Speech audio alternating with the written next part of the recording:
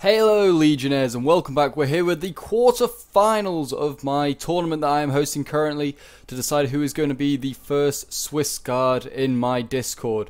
A position of honor requires honorable men and warriors to hold this position, and we have some great battles here today. The first battle is between Gandalf and Cloco. Gandalf is playing as Mastodon against Cloco playing as Galatia. I'm pretty sure he played as these guys last time and he did very well as them last time, so we'll see whether he can pull it off again. It looks like the skirmish phase has just begun. It looks like Cloco is going to have to pull back his archers as getting focused down by Cretan archers. I'm going to just put this on normal speed now, as the cavalry, the noble horse and Cappadocian cavalry look like they're getting ready to take on some Tarentine cavalry and some companion cavalry, which are very nasty. That is probably going to be Gandalf's power base. This really is companion cavalry, probably the strongest cavalry in this game. He's got a lot of thorax swords, thorax pikes, hoplites, and even some Thracian warriors. While Cloco is bringing, obviously, the Galatian legionnaires.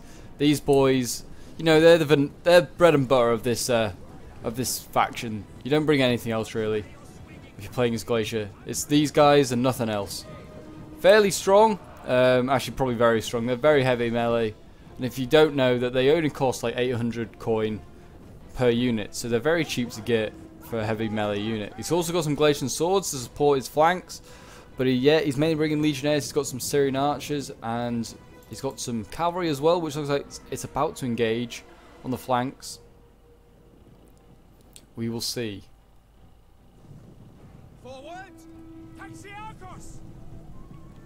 Looks like Gandalf is losing the archer fight at the moment, looking at the amount of bodies that are down already. A lot of Cretan archers are already dead. A fair few other like Syrian archers, but not many. And looks like, are we going to see a javelin? Yeah, here we go. I think this is going to be they're going to get caught here. These Cappadocians are going to catch the Tarentine. He didn't have them on skirmisher mode, and they've been caught. So that's probably the death of these Tarentine cav, unfortunately. Yeah, lots of Cappadocians in here, and that's them probably already trying to break, or he's trying to pull them out. And that's just going to do a lot more damage than good. And here comes, oh, he's going to get a good charge on the companion cav. And that's not great either, because they're a shock cavalry unit, so they really need to get the charge to start off with, and they're losing decisively. Wow, that was an excellent charge. Now he's got infantry in into support. And that Tarentine cav looks like it's already broken. Yep, the infantry lines looks like they're about to engage. The cavalry fight on the other side looks like Gandalf has been caught out again. I mean, it looks like he's going to get a bit of a charge there with this general, but this unit here, actually no, it might be, this one might have done okay. It's winning the fight. Yeah, it looks like the infantry is losing decisively. They might have done okay on this side. But they're shock cavalry, so they won't survive forever in prolonged melee. But here we go, the infantry clash about to begin. Thorax swords against Galatian swords. I imagine the Thorax will win this fight. But as we go down the line, like hoplites against Galatian legionnaires, I don't think they'll win that. The pikes here getting really well pulled out of position. They need to just... well, the archers need to kill the other archers. Oh my gosh, this Thorax pike unit is getting absolutely rinsed. But are they going to engage this? It looks like they are. It looks like the legionnaires are going to just let these pikes engage. He's going to lose a couple of men for his decision there. Actually, no, maybe not. These archers need to focus on this final pike unit, and they've really got Mastodon in a sticky position. But he's shooting the other archers. He's shooting Rhodian slingers. Not a bad target. Facing the wrong way. I turn these guys around. These guys are probably the more elite skirmishers, and he could do a lot of damage. These pikes, I would flank, but then he's leaving himself open to these other Galatian legionnaires. So he's got a really tough decision there. The cavalry's already in amongst the archers. They won on the flanks. These poor Rhodian slingers getting cut down. Excellent volleys there. I think he's just trying to take out more. Yeah, oh my gosh. Look how many pikemen just fell over dead there. Yeah, these pikes are going to go back and try and deal with the general, I think. What's it got here? Thracian warriors going in. These could be pretty good. If he gets a good flank with these guys are a good shock infantry unit. Flank with these guys and you'll do a lot of damage to them. But his front line's starting to break now. Hoplite's not doing so well. Where's the general? Oh, Mastodon's general's dead. I didn't even realise. So he really badly lost out on this left flank as well. So much so that his general died. Oh, and they're getting absolutely rinsed of these Thracian nobles. They're just getting like peppered by archers. And it looks like Galatia's going to win this one pretty straightforward. A very quick and excellent battle by Cloco there. He just played really, really well. He's definitely one of the stronger players going into the semi-finals. So we'll end the replay there and we will have a look at the end results. Quickly, so there you go, you can have a look at the end results. Macedon not doing so strong, only getting 490 kills. And then Galatia doing very strong. Obviously his Legionnaires doing very well and his cavalry doing well. So there you go, if you want to have a look at the end results, there they are. And now on to the second battle. So we are here with the second battle and it looks like we're going to have another Galatian player. I believe this is Heroes and we're against Matters here as the Lusitani. I could be mixing them up. If I am, then I do apologise. But it does look like the skirmish phase is just beginning. Lusitania we don't often see on the battlefield. It's good to see them on the battlefield once and for all. I mean, these guys, the Spanish faction, if you didn't know, they're not the strongest, but they certainly got good ambush capabilities. I don't think any ambush units are being brought.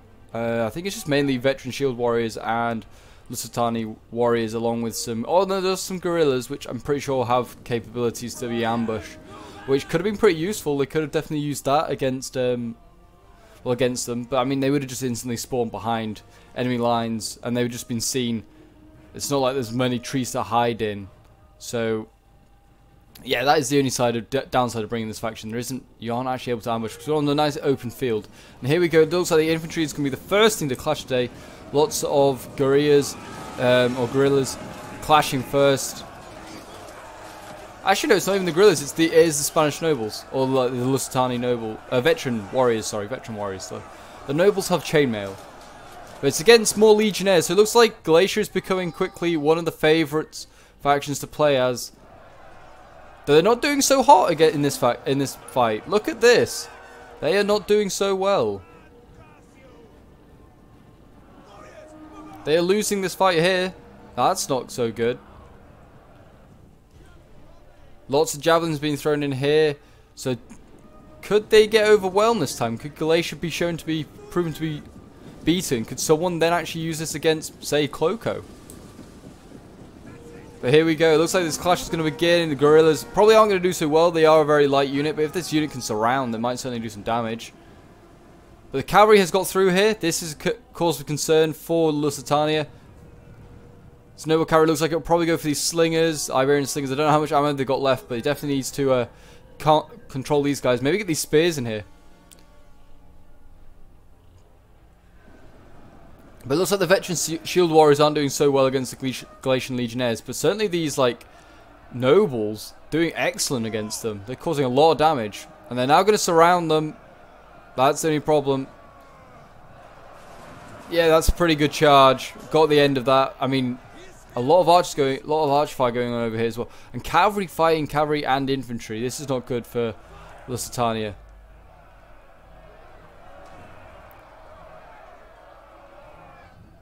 Scutiari cavalry definitely going to get overwhelmed there. It's not the quickest, it's not the strongest, but it's certainly very quick and light and effective. But they just need to, if they take out this general for Galatia, he's so like isolated, he's behind the enemy lines, and Lusitania, even though he's like getting hammered and anviled, he could surround this unit. Like I wouldn't send these 2 units of spears in here now.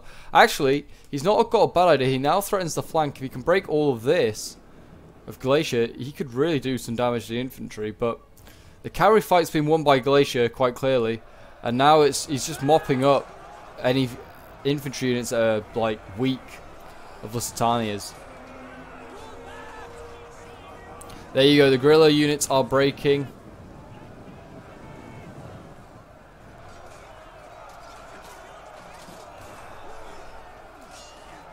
And Lusitania's getting infantry in behind, but cavalry here, you see, this is what I mean, the cavalry are just winning on their flanks and they've been able to come in and now and helping the centre fight.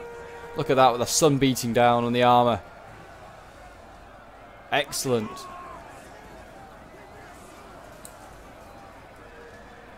And these boys are probably going to get killed quite easily by the cavalry. They are apparently losing. Well, in numbers they're losing, but I mean, I imagine Archer Fire is just not helping. I had high hopes for these Lusitanian nobles to break through, and they just can't do it. They just don't have the numbers. Oh, but that's a very good charge there. That's a really good, well, volley, I should say, not charge. Look at this, 7 men, and they're still holding. This is what Galatian legionaries do. But now they've broken through. I think it's probably, like, the odds are very much against Lusitania now, but especially with the general wavering, I think he might be dead, or he's going to die, certainly. And unfortunately, like, the bold move of bringing Lusitania is not going to pay off.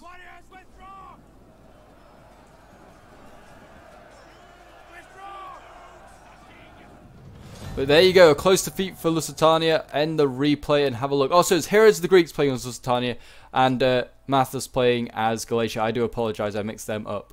I did think I had got it wrong when I said it. But there you go, there are the end results. Lusitania's probably best units were his Galatian, not his Galatian, his Lusitanian nobles. And then Galatian legionnaires also pulling off the usual and getting lots of kills, along with the cavalry, to be fair, this time as well. So there you go, if you want to have a look at them, there they are. And now on to the third battle of this episode. So here we go, another battle and another Galatian army. We have Sharos here playing against Aiden. Aiden is playing as the Arverni against Galatia. Here is the infantry clash. So it's going to be Celts v Celts today. Interesting to see whether anyone can beat a Galatian army. If not, then well, that's going to be a bit worrying, and Galatia may need to be banned. Because otherwise, because it just seems like the meta is becoming spam out legionaries, and we'll be there, we'll be victorious. Which is very true. I mean, that is the problem with the funds and banning Rome. Galatia is the next option on the list, I think, for many people who like to just bring like lots of heavy infantry and just make a big old line. And that was a very nice little shield, lifting a man over his shield. Looks like the general for Arverni's already in combat. He's fighting some Galatian legionnaires, which he is actually beating. He needs to really surround this unit with some infantry. He's also breaking the Syrian archers, and he's got a free unit of chosen swords here. He needs to get inside, but I mean, he has got a spare unit of Galatian legionnaires ready and waiting, which is a real shame. But he is breaking these Syrian archers, which is good. And he also, oh, he's not winning on the flanks. I was thinking he was winning. No, Galatia is winning on the flanks with his cavalry. Mercenary Cappadocians winning on the flanks.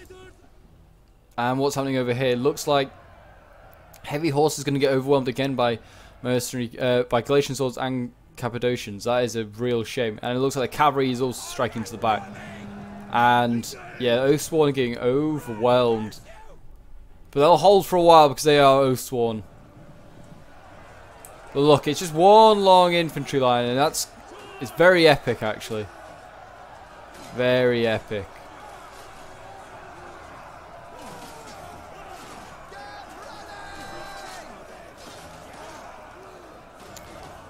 Look at them cutting men down, excellent. Kill them all, and I think that's the Arverni's breaking here. Yeah, Chosen Swords breaking. 63 left, wow.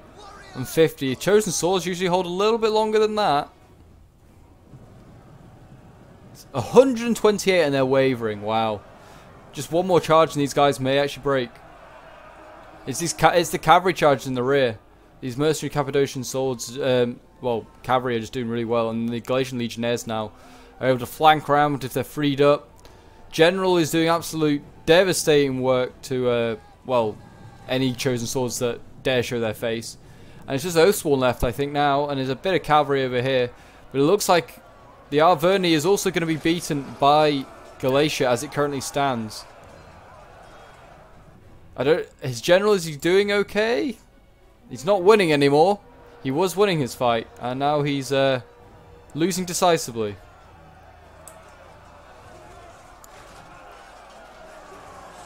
A sad sight to see Oathsworn getting overwhelmed by Legionnaires. Oathsworn probably a lot more expensive as well than Legionnaires, and they can't actually... 2 units of them surrounding them. They're getting overwhelmed. A great shame.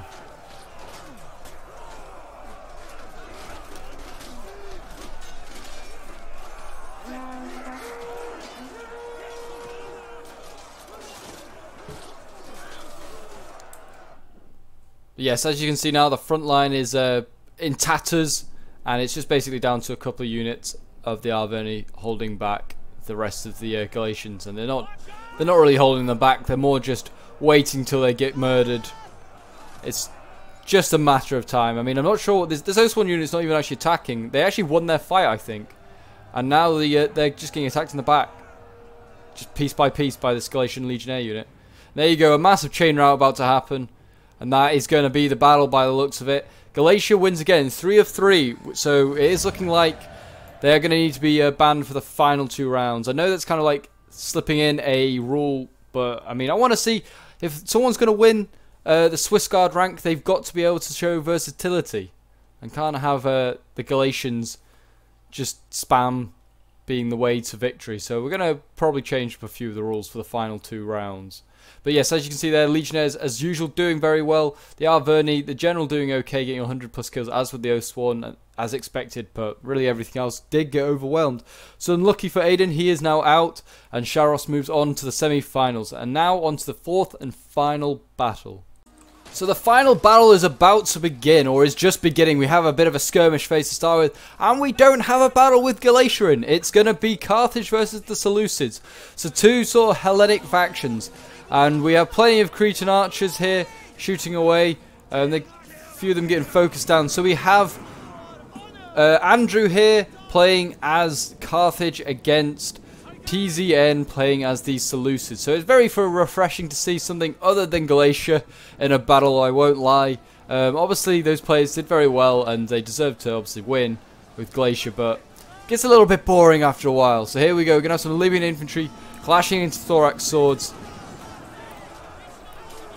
So yes, it'll be enjoyable to see this one and see something other than a lot of angry Celts charging in. So it looks like it's going to be a good old fight between some Libyan infantry and some thorax swords here. What do we have out on the flanks? We have Carthaginian cavalry, a lot of cavalry here being used. A Gamer cavalry as well, and Median cavalry. So a lot of variety in cavalry here. We've got some shock, we've got some melee. I think, oh, that's interesting. The Gamer cavalry is actually winning, probably out of just getting the nasty charge.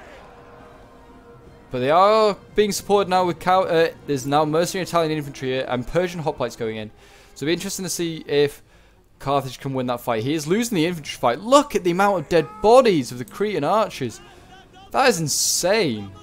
Like, you can't really see that. I mean, I'm actually better showing it from a bit of a bird's eye view. Look at that. That's like all the Cretan archers dead. The general now getting focused down, so he's having to pull back.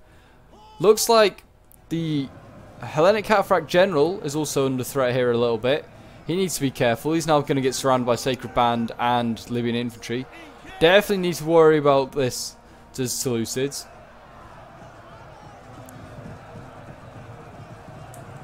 But he's just now walking through as well, the Libyan infantry. That's not a smart move. These Sacred Band can really get in there and trap these guys. That'll be huge. But the Seleucid player needs to be careful of the, well, this, not the Seleucid player, the Carthage player needs to be worried about this. The Seleucid's just getting ready, lining up a lot of troops, getting ready to surround and flank.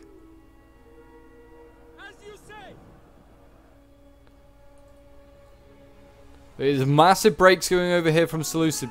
He's got Thora Spears breaking, Persian hoplites. Silver Shield Pikemen are going to be out of position very soon. They're being forced to pull back.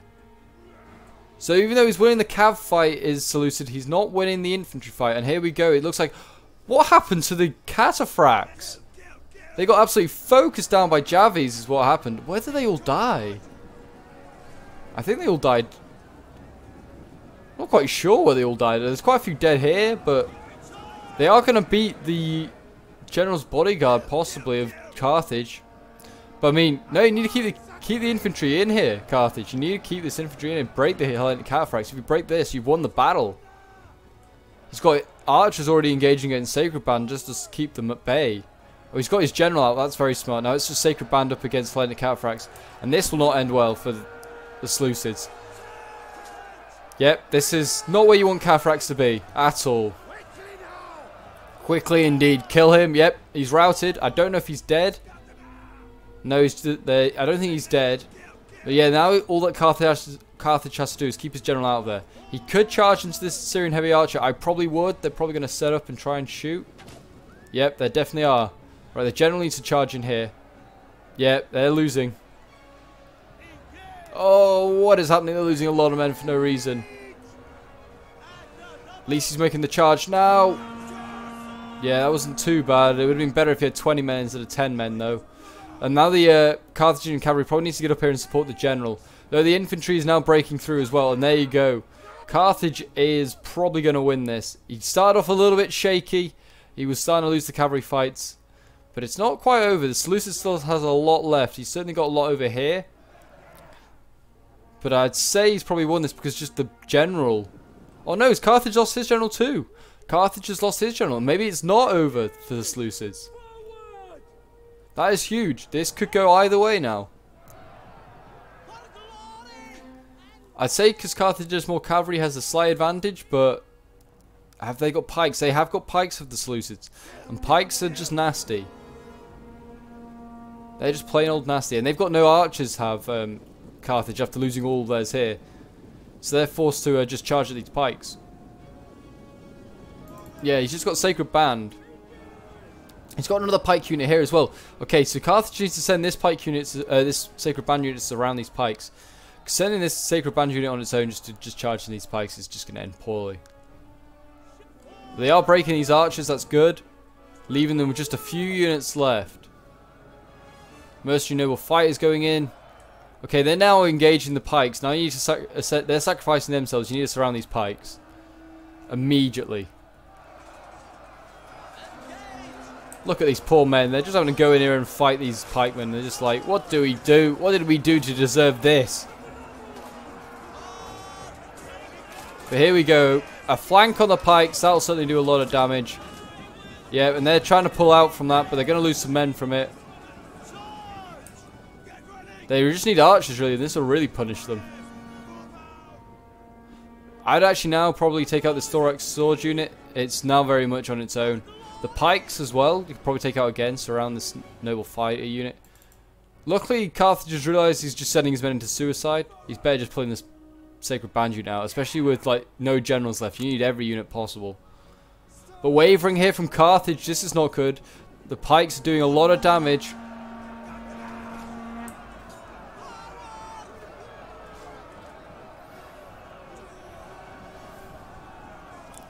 They can break this Thorax Sword unit though, they can then kill these pikes. Luckily, it looks like the Noble Fighters are going to rally. And you imagine this other unit will probably rally Noble Fighters. Oh no, these are Italians. They definitely won't rally. They're Italians.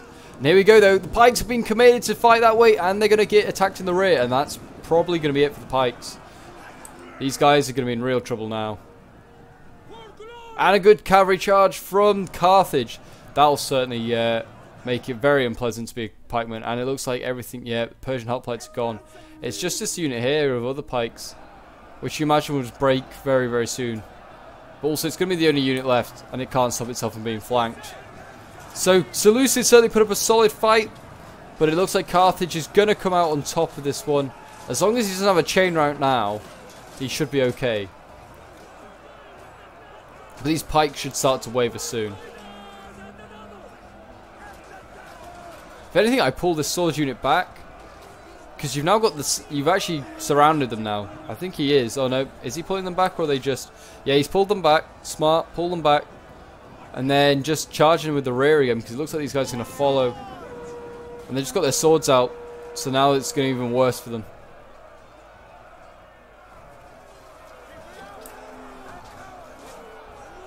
And there you go, they're breaking, and then that just leaves the final pike unit. Actually, they're not broken yet. This other pike unit's not doing too well either, but it's getting rear charged by cavalry. Actually, no, I don't know if that's rear or front. That might be.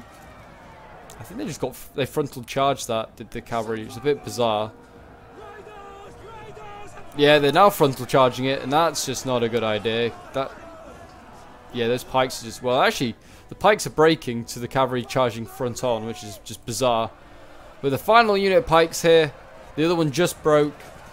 Yeah, look at that. It's just suicide from Carthage. Luckily, he doesn't have to use the army that he...